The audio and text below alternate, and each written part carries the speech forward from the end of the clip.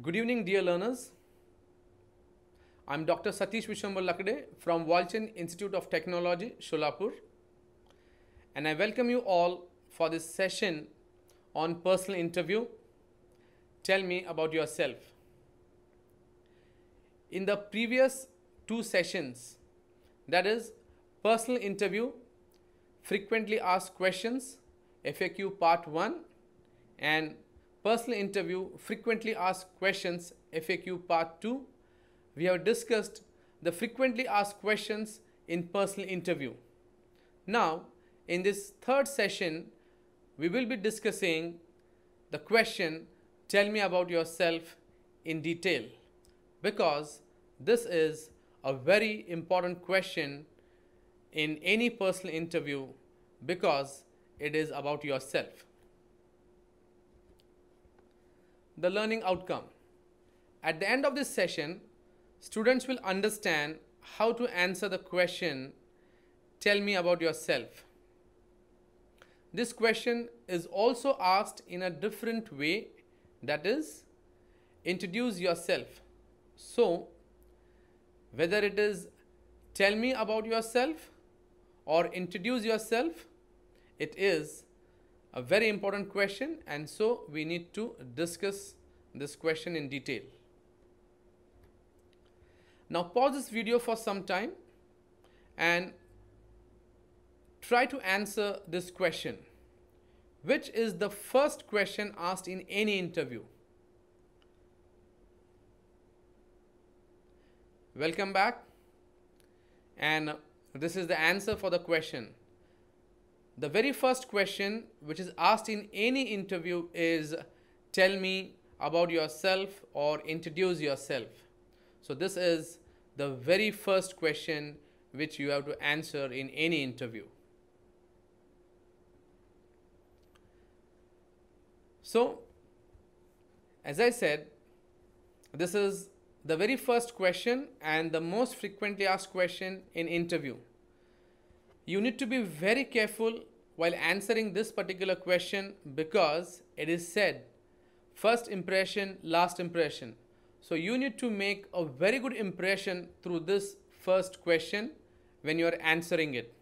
Your response to this question should be very effective and should really impress the interviewer. So your response will set the tone for the rest of the interview. As I said, your answer to this particular question will set the tone for the rest of the interview. Rather, the remaining questions or the rest of the interview would be definitely guided by this first question. So, you need to consider these points. What do interviewers want to know through this particular question, and what information should be included? Now, the secret to answer this particular question is like this. You need to plan, then write your script and practice it. So as I said, the best way to answer this very first question is you need to plan your answer, then you need to write your script, and then you need to practice it. So maybe once you have your script ready, you can go for mock interviews and practice it. Now the first part, you need to plan for this particular question. Now in the planning phase, you need to consider the following points. So you should begin with your name in full. Then you should include the city, town or village you belong to. Then you can include your qualification.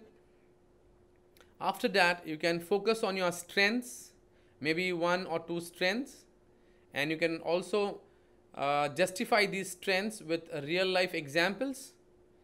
And you can also use the USP, your USP, that is a unique selling proposition.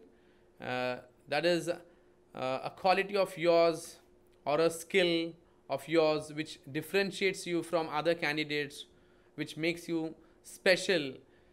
So you can also use the USP. Apart from these points, you can also talk about your hobbies. So hobbies are very important. You should definitely include your hobbies in this answer, because this particular answer without hobbies would be incomplete, because hobbies tell us that hobbies are a sign of a balanced personality. And the next part is so there are situations where you might not have an hobby. So if not an hobby, you can also talk about your interests. So either about your hobbies or your interest, you need to talk about these things in this answer. Then you can include your short-term goals and your long-term goals, and finally you can talk about your family background. Apart from these points, if you have something very special about your career or a very big achievement, you can definitely mention it here. Then the next phase is write your script. So you need to write your script. Once you plan, after the planning phase, you need to write your script. You should write your script because that will give you a clear-cut idea ki what points you are going to include and how you are going to say it. So include the points mentioned in the planning phase. The next part is practice. This is a very important phase because practicing your script will definitely give you a lot of confidence. As I said, this is the very first question with which you start your interview. So if you rehearse it well, if you practice it well, it can definitely make a very good impression. So do not take chances here. And for that reason, you need to practice it. Now for practicing this particular question, you can take help of your friends, your trainer, and you can do mock interviews. And I would definitely recommend this.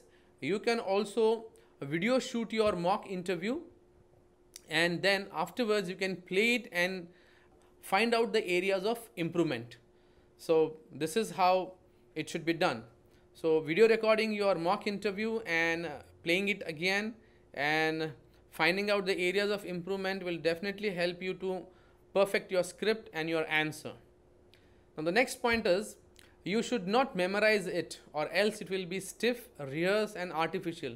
So you should take every care to while you answer this particular question, to see to it that it doesn't appear, the answer doesn't appear artificial or stiff and rehearsed.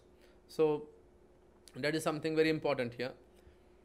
Then you can talk about yourself naturally with a smile on your face. So this is something very important. When you answer this particular question, you should be very relaxed and you should answer this question with a smile on your face.